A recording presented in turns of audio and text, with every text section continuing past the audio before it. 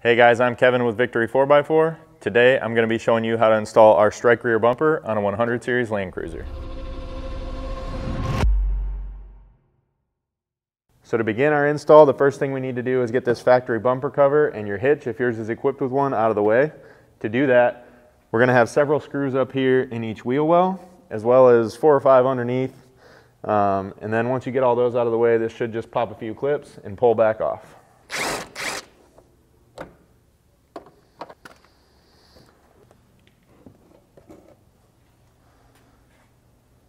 Now with that factory bumper cover removed, you can access all your hitch bolts and get those out of the way if you're equipped with one, as well as the factory step plate that should be mounted right in this area. Unfortunately, ours was already rusted away, so we don't get to show you that.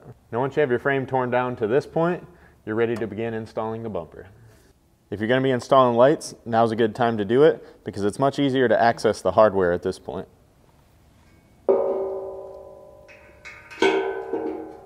If you're going to be installing carriers, now's a good time to install your latch brackets as well. Those are just going to mount in these 2 holes here and these 2 holes here.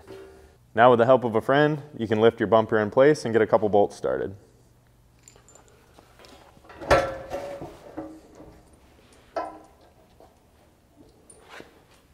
First we'll want to get these 2 bolts in the bottom of the frame rail started on each side.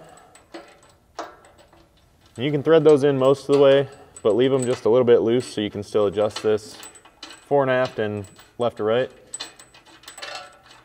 Next, you'll want to install the 2 bolts in the side of each frame rail up above this brace. And again, leave these loose at this time.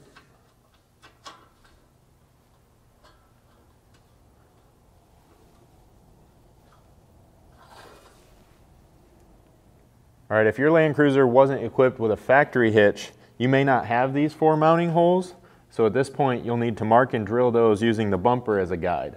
Next, we'll get these back 4 bolts started.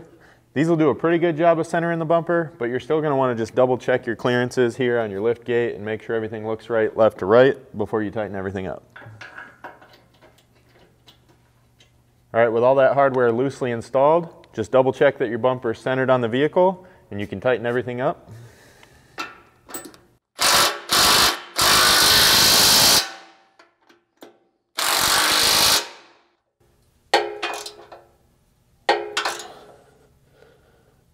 Next, we can install our outer wing brace.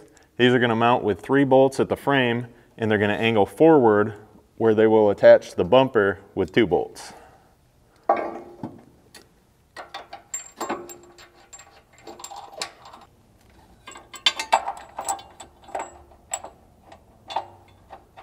Now you can tighten your bolts up at the frame and make sure this bracket's firmly seated against both the bottom and side face, and then you can adjust your wing position and tighten the outer bolts.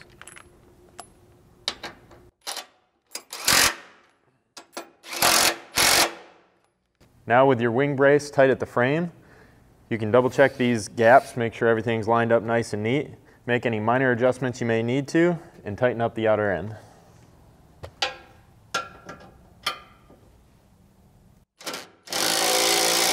Now you can come back through and make sure all your hardware is tight.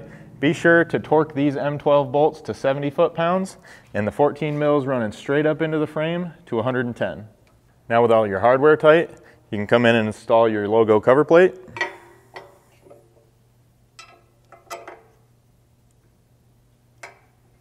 If you're going to be installing carriers at this time, you can go check out our adventure carrier video.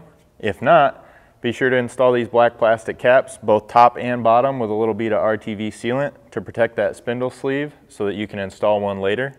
Now you can wire up your lights and that'll complete your install. If you guys have any questions, feel free to email us at info@victory4x4.com or give us a phone call at 269-459-8447.